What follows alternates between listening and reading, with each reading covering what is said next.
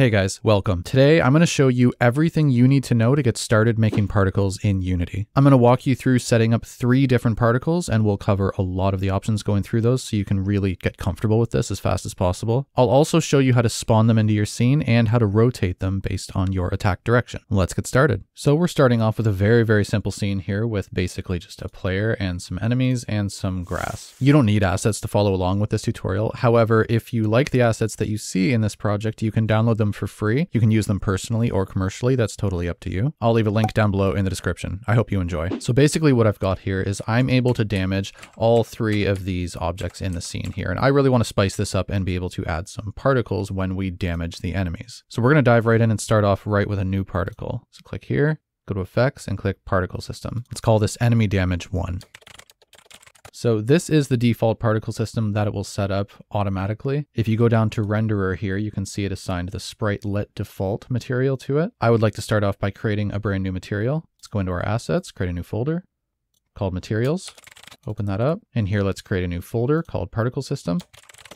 Go in there and let's create a new material called enemy damage mat 1. And I would actually like to change the shader to universal render pipeline. 2D, sprite unlit. And the reason I want to select unlit is you can see if we assign this material, drag that in there.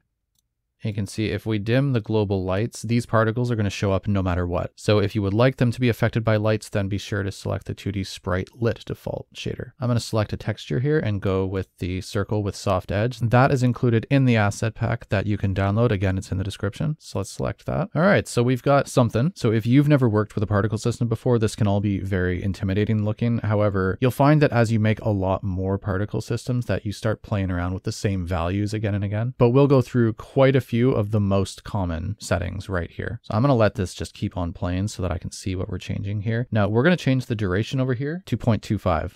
And that's not going to be noticeable because we are looping right now, but the duration is the amount of time that the particle system is actually spawning particles into the world. And for a lot of these here, I like to change the drop down. I'm going to go to start lifetime. And let's choose random between 2 constants. Giving it a little bit of randomness in every way that you possibly can usually results in something that looks a lot better. So let's go 0.25 and 0.4. I'm going to move this over so I can see it a little more. For our start speed, I'm also going to select random between 2 constants. We're going to go 6 to 8. And let's do our start size and also do random between 2 constants. I'm going to go 0.15 and 0.55. So what I would like to get is these particles that when I hit the enemies, they're going to shoot out with some trails behind them. It's going to look really nice. So next, let's change the emission. So currently it is spawning 10 particles per second. I actually don't use rate over time too often. If we zero that out and if we go rate over distance instead, what you can see is that will only spawn particles if you are actually moving the object around in the scene. And especially if you're going to be using rate over distance, the one thing that you really want to know is, do you want to be using the simulation space local or world? You can see right now with local, it's moving the whole particle system, right? If we change that to world and drag it around, you can see how each individual particle kind of has its own spawn point that doesn't change. So that's what those do. Let's zero those out. I actually want to go with a burst. Let's click the plus. And actually these default settings are just fine. I'm just going to uncheck looping because that's getting a little bit annoying. Next, let's define the shape of the particle system and get it looking in kind of the right shape that we're going for. So let's open shape here. Now I almost always stick with circle, and I'll tell you why. I have an orthographic camera right now, so you can't tell. However, for those of you who are using a perspective camera, you can see that even though this is a 2D scene, if you're using a 3D shape like a cone, it's actually going to be spawning particles that get closer and closer to the camera. And you might want that, but in this case, I definitely don't. So I'm actually going to leave our camera at perspective to make sure that we don't make that mistake. So what I'm going to do is change this to circle. It automatically rotates particle systems on the X by -90 degrees. Let's zero that out and always make sure your Z axis is on 0 as well, especially if you're working in 2D. So I don't want to spawn all of these in a circle. I really only want to be using a portion of this circle. So for the arc here, let's go with 75 degrees and let's rotate it -35 on the Z-axis. Now that's already starting to look pretty good there. Let's add a few more things. You can change the radius thickness if you want. So you can see I'm changing that line there, and that's just keeping the area from which the particles can actually spawn bigger. And if I zero that out, then it's only going to be able to spawn right on that line. So go with whatever your preference is. I'm going to leave it at 0. Next, let's choose color over lifetime, and we'll actually need to check that and open it up. So this is a gradient here. We've got the alpha controls on the top and the color controls at the bottom. So for the starting color, let's just go with kind of a light red. And I'm going to insert that there and drag the alpha at the end down to 0 so that we get this nice fade out.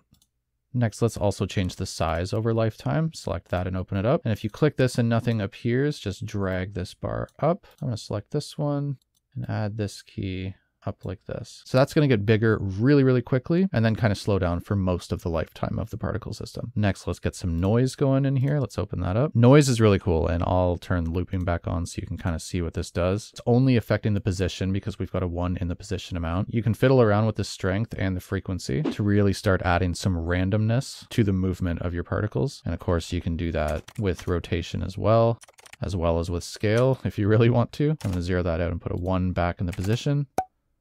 And let's go with 1 in strength and 1.25 in the frequency. Let's close that. And let's also get some trails going behind these. So as soon as you select trails here in your renderer, a second trail material slot opens up. Let's duplicate that first material and name it enemy damage trail mat 1. Let's assign that and open up the trails. So currently every single particle is now going to have a trail that follows behind it. I think that's a little bit too much. So let's go with half the amount. Let's also make the lifetime only half the lifetime of the particle system. I'm also going to give the trails a color over lifetime gradient. So I'll go over here and select gradient. I'm going to give it that similar nice red color and decrease the alpha at the end as well. I'm going to change width over trail to random between 2 constants. Go 0.75 and 1.25. There we go. That's looking really nice. Let's save that as a prefab now. So back in our root assets folder, let's create a new folder called prefabs and just drag that in there. The other really cool thing with particle systems is if you right click that and click effects and go particle system force field, add that as a child object of your initial particle system. If you go back to your particle system and you enable external forces, you can now apply all of these outside forces to your particle system. So let's try gravity just as an example. It's not doing a whole lot, so let's increase the range. Now you can see it's kind of just sucking it back in. If we increase the duration and the lifetime, you can get some pretty weird stuff happening. So I'm not going to save that. I just wanted to show that to you. I'm going to delete that. Now, before we continue with the next particle systems, I'm going to actually get this spawning into our scene when we damage our enemies. So if you want to know how to apply damage to various objects in your scenes, this guy has just a grass script, but it also has health. This guy has an enemy health script, yet you want to know how to damage both of them. I do have a tutorial that can show you how to do that. However, you can spawn this particle system in wherever you are actually applying damage to your enemy, or if you just want to test it out, you can code it so that whenever you hit the spacebar or something, it'll spawn somewhere. It's very, very easy to set up. I'm going to open up my enemy health script as well as my grass script. And I really just want to add a serialized field private particle system damage particles. I also want to create another private particle system called damage particles instance. So this is going to be a reference to our prefab, but this is going to be a reference to the instance of each individual prefab that we are spawning into the scene in case you want to change any of the settings within the particle system. I just want to instantiate the particle system right here in the damage function. I'll create a new function for that called private void spawn damage particles. So we're going to say damage particles instance is equal to instantiate. What are we instantiating? The damage particles. Where do we want to spawn this? At the current transform.position. And we want to spawn it in with no rotation, so quaternion.identity. Let's call that here. Same thing in my enemy health script.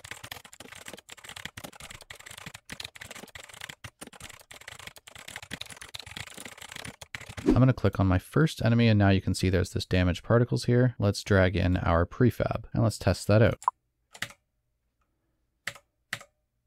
Okay, so you can see that that worked, but there are also 3 particle systems stuck in my scene here, and we don't want those clogging up our memory. We want to get rid of those as soon as the particle systems are done playing. So to do that, we're going to open up our prefab, and down here at stop action, select destroy. Let's try that again. All right, you should now see them coming in and then destroying themselves as soon as they're done playing. There we go. Great, now let's get another particle system going, and this one I want to spew out, and I want to have it kind of like splatter when it hits the ground and kind of turn into another little mini particle system. And I would also like them to kind of be rotated in the direction that they're traveling. So I'll show you how to set that up. So first, let's create a new particle system called enemy damage 2.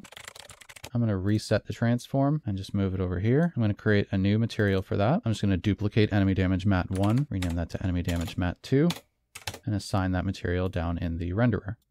Okay, so again, you can see that they're kind of shooting off into the distance there. That is again because of our perspective camera. So let's actually change the shape first. Change it from cone to circle, and we're going to make the arc only 70 degrees. Let's rotate it on the z-axis by -30. Great, let's make the duration of this system 0.25 seconds. I am going to make the lifetime, speed, and start size all random between two constants. For the lifetime, let's go 0.85 and 1.25. For the speed, let's go 6 and 8. And for the start size, 0.2 and 0.6. I'm also going to change the gravity modifier to random between two constants and make that 1 and 1.5. Let's also turn on collisions for this. So nothing's changed yet, so we want to open that up. We definitely don't want planes. We want to select world, and mode, we want to set that to 2D. And now it's going to collide with absolutely anything that has a collider. So let's go ahead and I'm going to change that to just ground. So these are bouncing around like crazy and I don't want that. So I'm going to change the bounce to 0.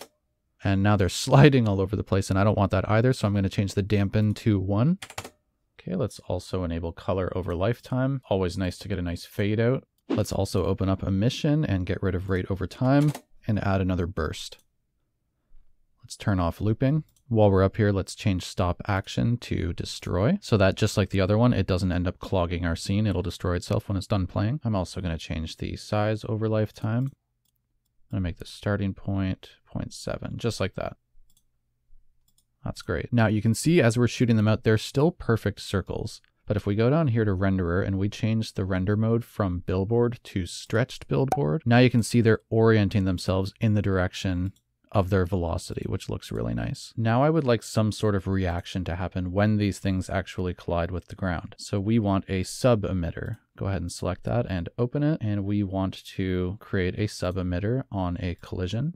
Let's click the little plus button right here to create a new sub-emitter particle system. What that does is that'll create a new child particle system called Sub-Emitter, and it'll automatically assign that right here. So you can look here and you can inherit a few things if you want, or you can totally change everything yourself. So off the bat, it's looking a little bit weird.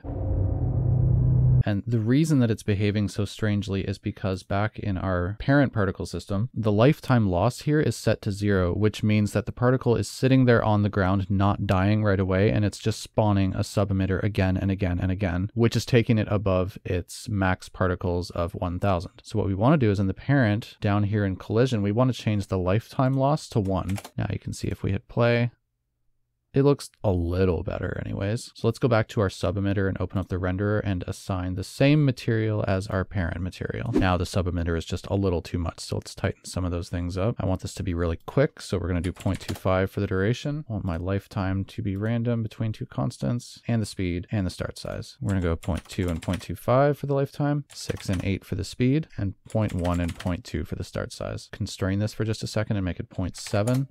Let's add gravity of 1.25. It's looking good. It's just a little bit much. Let's bump the emission burst down to 20, and let's make the shape a circle. Full circle is totally fine. And let's again do the color over lifetime to make sure that we get a nice gradual fade out. There you go. If we assign that one as a prefab, let's click on our enemy 2 and assign that one and test it out. You'll notice if you attack them from the other side that the particles still go in the same direction. I'll show you how to fix that very shortly. But first, let's get rid of this. And I want to create our last particle system, which is going to be the grass being cut apart here. So let's go to Effects, Particle System. Call it Grass Particles. Let's reset the transform. I'm going to move that down here over the grass. And let's duplicate Enemy Damage Mat 2 and call it Grass Damage Mat. I'm going to go to the texture here and I'm going to select the stems texture. That is actually 3 separate sprites in one. So I will show you how to deal with that. Let's go ahead and assign that material to the renderer. Okay, so right off the bat, this is looking pretty weird. It's just spawning 3 grass blades beside each other. So what we're going to do to handle that is select the texture sheet animation. So this is a grid and it was a 3x1 grid. So now you can see it's only spawning in 1 grass stem at a time. However, if you watch them, they're kind of animating through all 3 of the sprites, and that's not what we want. But we've got this start frame option here. So I'm going to select that and open random between 2 constants. And I want the start frame to be somewhere between 0 and 3. And I'm going to change the frame over time to a constant 0. There you go. So now it'll just pick one and it'll stick with it the entire time, even though if you look, this was the sprite in the editor, right? So we're having to cycle through these 3 different ones. So next, let's bump up the start size a little bit, get them matching our actual grass in the ground here. Our duration is going to be 0.2. Let's change the start lifetime and start speed to random between two constants. And we're going to do 0.85 and 1.5 and a speed of 0.25 to 0.55. This is going to be pretty slow. I actually also want to check the 3D start rotation, and let's change that to random between two constants. And I want to randomly rotate the starting rotation of these grass blades between 0 and 360 on the z-axis. I'm going to change the gravity modifier to 0.2. Let's uncheck looping and change the stop action to destroy. Let's change the emission from rate over time to a burst. And let's see how 20 looks. Let's make sure that our shape is just a circle. Let's make it fade out over time again, so color over lifetime. You know the drill. Put that there and change the alpha to 0. Let's also get them rotating a little bit over their lifetime. You could do this with noise, but we can also do rotation over lifetime. Let's separate our axes so we get the separate x, y, and z. Let's change this to random between two constants. And let's say anywhere on the z from -45 to 45. Now you get this nice kind of slow rotation happening over their lifetime. Great, okay, let's make that a prefab. Let's delete that. Let's go to our grass and drag that in. And let's test that. Awesome. All right, and last but not least, I want to show you how you can fix it so that even if you're attacking from another direction, you can actually get the particles traveling in the direction that you want them to be going in. So my grass and my enemy health, they are both implementing an eye damageable interface. And I'll open that up for you. I cover all of this in my melee attack tutorial, so I'll just show you the script. Really, it's just public interface eye damageable with a public method and a public bool. And then over here in enemy health and in grass, we just add a comma after monobehavior and add eye damageable. You then have to add the public bool as well as the public method. And as you've already seen, we are spawning in the damage particles in our actual damage function. So since I have both of these scripts coming from an actual interface here, what I would like to do is go into my interface and add in a vector2 attack direction. Now you can't get an interface wrong because honestly, when you go back to your scene, you're going to be flooded with errors as soon as you change something. And that is because we are not implementing the new change that we just made. It's just complaining that in my health scripts, I am not including our new parameter of vector2 attack direction.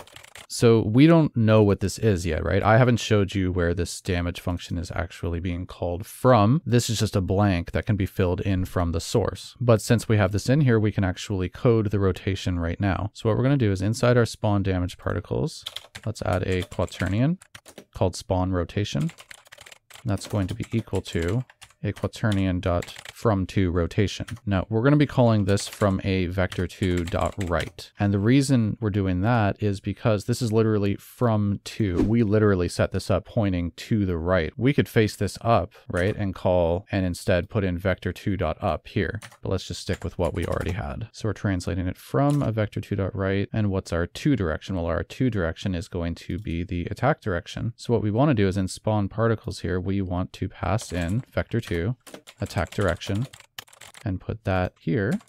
Now it's going to want that in these brackets here. So we will pass in attack direction over here. I'll just copy and paste this into my other enemy scripts as well.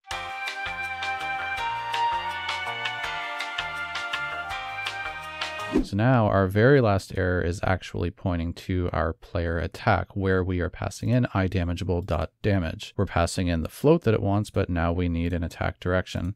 And with the way that my character works, the attack direction is simply just his transform.right. Now, the very last thing that needs to do is when we actually do the spawn damage particles, you can see here when we're instantiating our particles, we passed in quaternion.identity. We now want to put in our spawn rotation instead. And let's test that.